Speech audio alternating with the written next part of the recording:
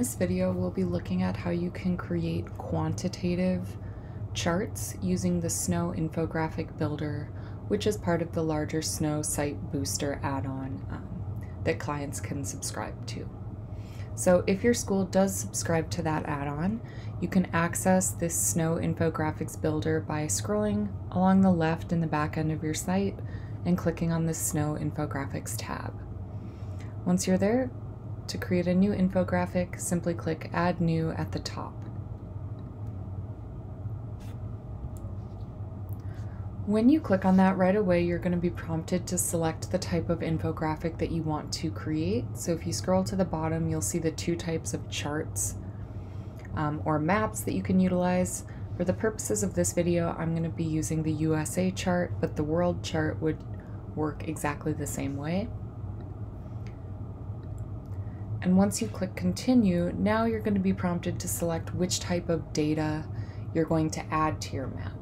So you have two options here. You can create a qualitative map where your data would be word-based, or you can create a quantitative map where your data would be number-based.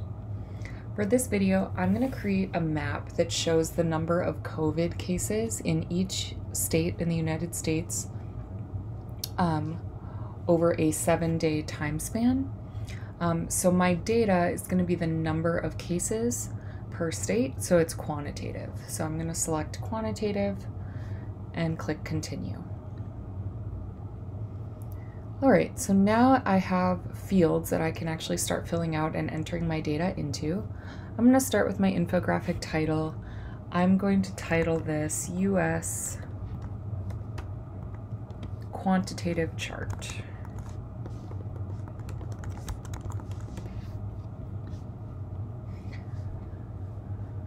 Alright, as you scroll down, you'll see there's a field that corresponds to each state in the US. So you have two options here when it comes to entering your data. You can either enter it in manually just by typing your data into each field, or to save yourself some time, if you happen to have your data compiled in a CSV file, you can import that file and pre-fill all of those fields at once. So I am going to do that so we can see what this process looks like. To do that, I'm just going to click on Import CSV File here. You'll notice we give you a couple of tips on formatting your CSV file. We also give you one that you can download and utilize that is pre-formatted if you like. But I already have one on my computer, so I'm just going to go to Choose File, and I'm going to select it from my desktop.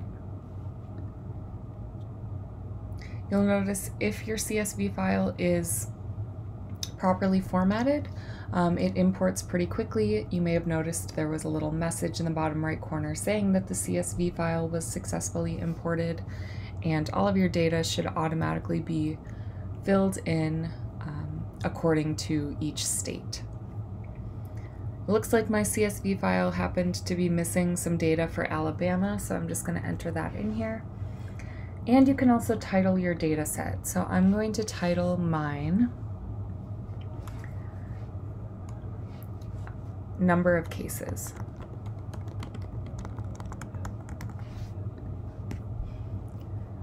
Let's say you happened to have two data sets or more than one. For example, maybe I was going to track the number of cases across 2 different weeks. So I would have 2 data sets. You can add your second data set by clicking this blue button at the top here. And then again, entering all of your data in the corresponding column. You unfortunately can't attach 2 CSV files to a chart, so any additional data sets, the data would need to be entered manually. Alright, so now I've got my data added. So if we continue scrolling down on this page, now you get to actually see what the chart will look like and play around more with the design of it. There are different design categories that correspond to these tabs along the left in blue. So we'll just go through those briefly.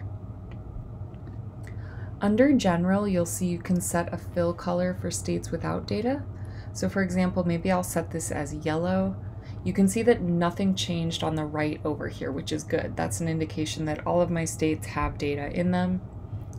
You can also change the border color, width, opacity. You can turn on state labels, and you can turn on different highlighting effects. The next category here has to do with overlays. When we use the term overlay, that refers to this gray box we're seeing right now, which actually is going to show the numerical data that corresponds to each state.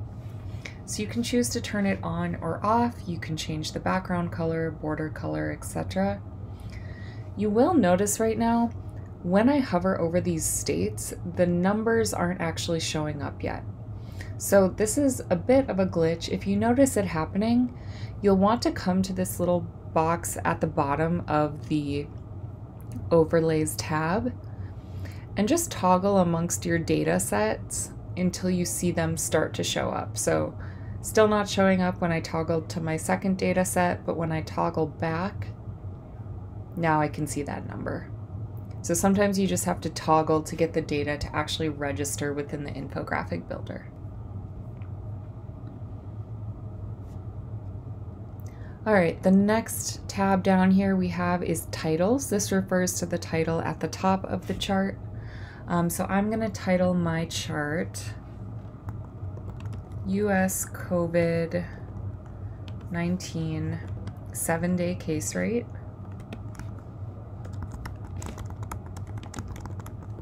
Per 100,000 people by state. Once you finish typing and click outside of that field, you'll see the title appear on the right. Maybe I want the title to be really large. You can change the color. You can also add a subtitle. So in my case, I do want to add a subtitle because I want to specify what 7-day period my data is based on. So I'm going to turn this on and add my subtitle. Data as of December 7th, 2021. And you can style the subtitle as well.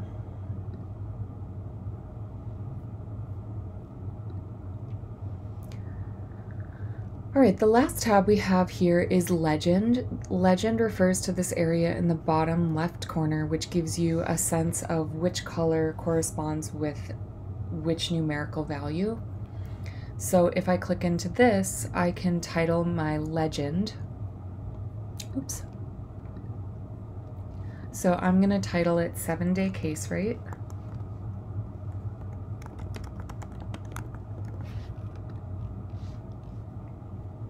You can also have a legend subtitle if you like. For now, I'm going to turn it off. So now we're at the last step here, which is the fun part, getting to choose the colors for your chart. When you click into number of cases here under data set options, you'll see the colors that are used. So the first thing to note is you have two types of color mapping that you can opt from. So the first is a range of colors. When we use the term range, that means you have these different boxes of colors. So right now I have 5 different sections within my color range.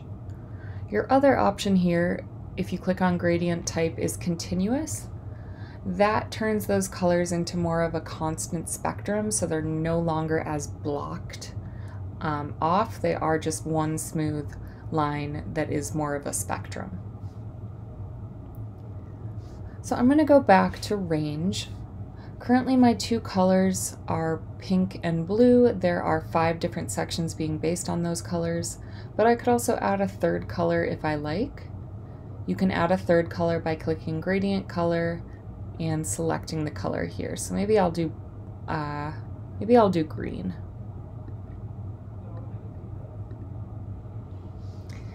And also maybe I want there to be more than 5 sections, so I could bump that all the way up to 10, and you'll see then we have more of a numbered spectrum along the bottom here with those different sections. Now I have 10, and they correspond to numbers below in my legend. The final step once you're done creating your quantitative chart is to make sure you save your work. So to do that, you're just going to scroll all the way back up to the top of this page and either click Save Draft or Publish. And then you're set to embed that chart into a story or a widget on your website. So that's how you can create quantitative charts using the SNO infographic builder. And as always, if you have questions during that process, don't hesitate to reach out to us at SNO Support.